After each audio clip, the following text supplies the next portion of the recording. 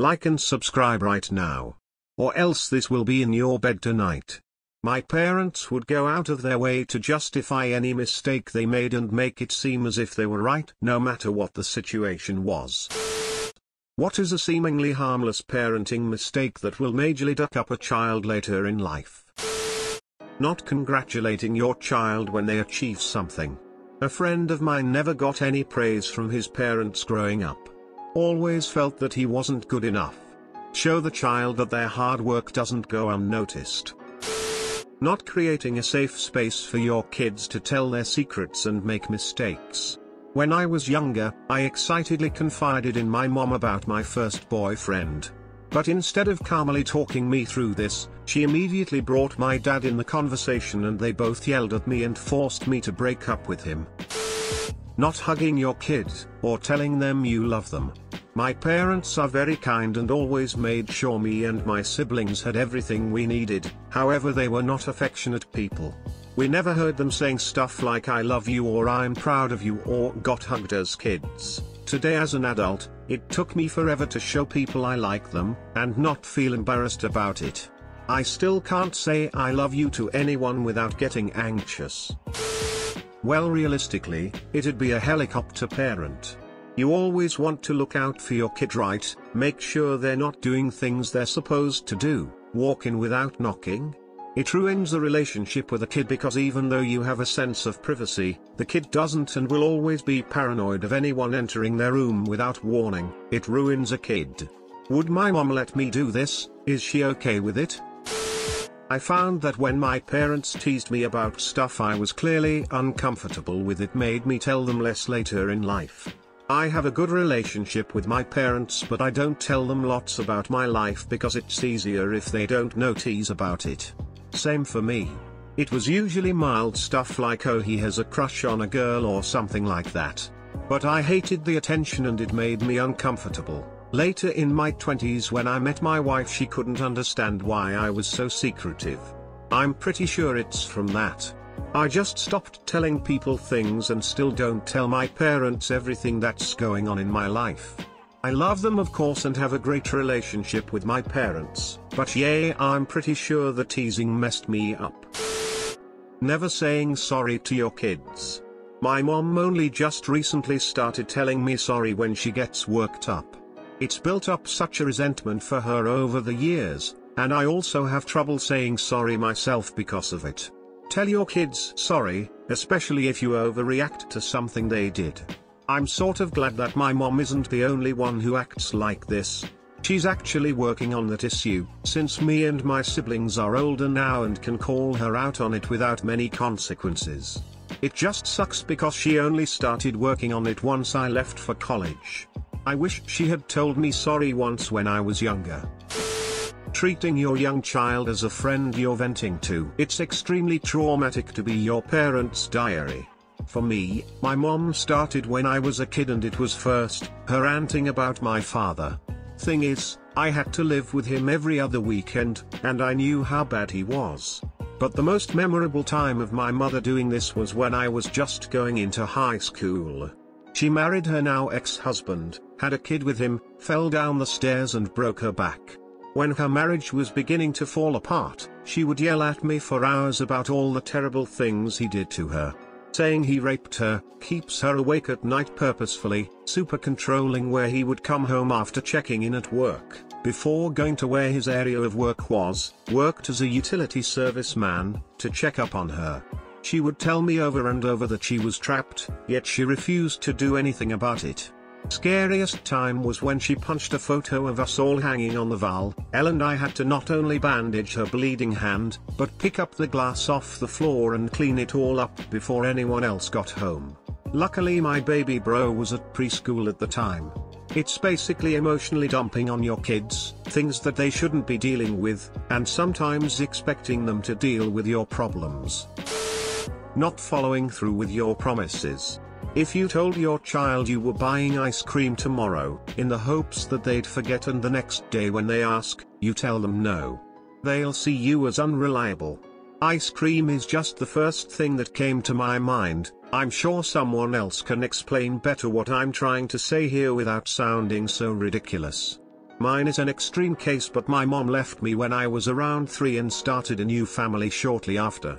My entire childhood was filled with I'll do XYZ and she never would. She was most famous for I'll pick you up tomorrow or I'll be there in X minutes and just never show. She did this on my 5th birthday. I remember it so vividly. My dad got me up before dark. He got me all dressed, did my hair and took cute pictures with a little mermaid doll she had brought by a few days earlier. I was so excited. Then I went and sat on the front steps as the sun was coming up. I sat there all day long. I didn't want to move because I didn't want to miss her coming down the long driveway. Finally my dad's girlfriend told me it was nap time at 2 p.m. I said I couldn't take a nap because mom might come while I'm sleeping. The way she told me, honey, I'm sorry but I don't think she's coming today, just broke me. I still went and sat back on those steps. She never came. I still trust no one. I'll never forget that day. I worry I'll never be right after years of her doing things like that. It was like a moment ingrained in my head as when my heart broke and was never the same. Always do your best to do what you say for your kids. I feel like most of these responses fall under seemingly harmful. A seemingly harmless mistake is rewarding your child with something when they do something they already enjoy. Take, for example, reading. If a child just enjoys reading, let the child read without giving any reward. Once you start rewarding the child for that act, their intrinsic motivation gets replaced. It's called the over-justification effect. Or worse, rewarding with candy or sweets. Not only does it make behaviors that should be intrinsically rewarding behaviors extrinsically rewarded, it develops an unhealthy relationship with sugar, tying the idea of pleasure and value to sweetness.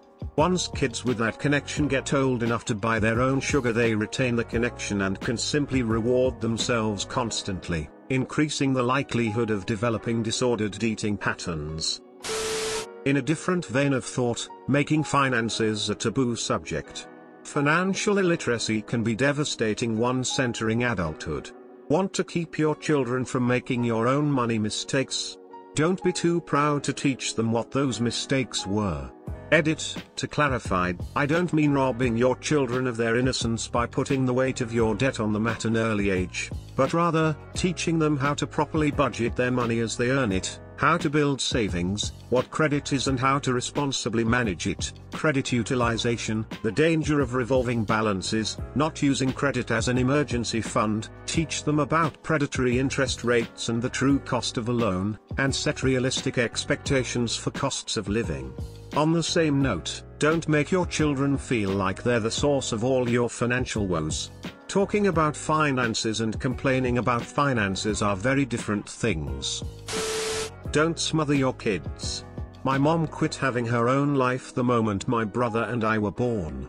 She was an incredibly devoted and loving mother, was very kind to us, but when we were born she stopped having friends, did not work, and was home every single day from when I was born to when I moved out in my early 20s. She was very easy to upset because she had no other source of self-esteem, and any time I screwed up, and I screwed up a lot, it was as if I had levied a very personal attack against her. In the last 5 years or so before I left, I don't think we had a single conversation that didn't drive her to tears, and I promise I wasn't that bad. I constantly felt cornered and stressed, and fell into depression as a defense mechanism, and she took my resulting lack of performance very personally, creating a very treacherous cycle that was only broken when I enlisted and finally got away. To this day I often feel like I'm a bad person who failed to live up to her love. Using your kids as props for jokes in public.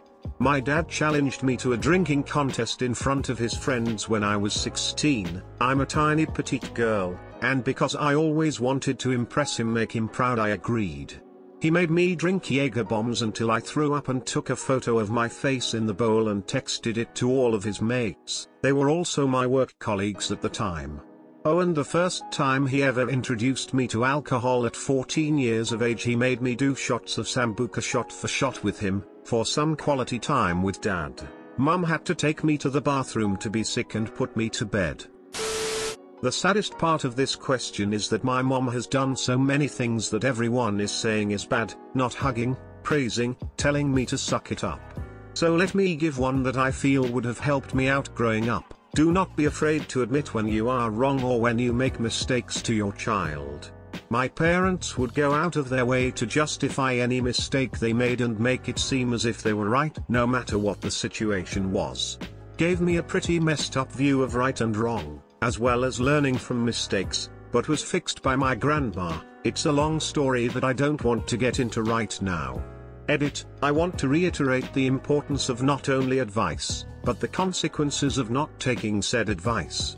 Example, my parents never congratulated me on good grades or doing the right thing. They would only say that's what you're supposed to do or you better keep it up and threaten me if I didn't live up to their expectations. So now, as an adult, I'm insanely suspicious and at the same time worried of people complimenting me or congratulating me for anything I do. Like and subscribe for more r/AskReddit videos.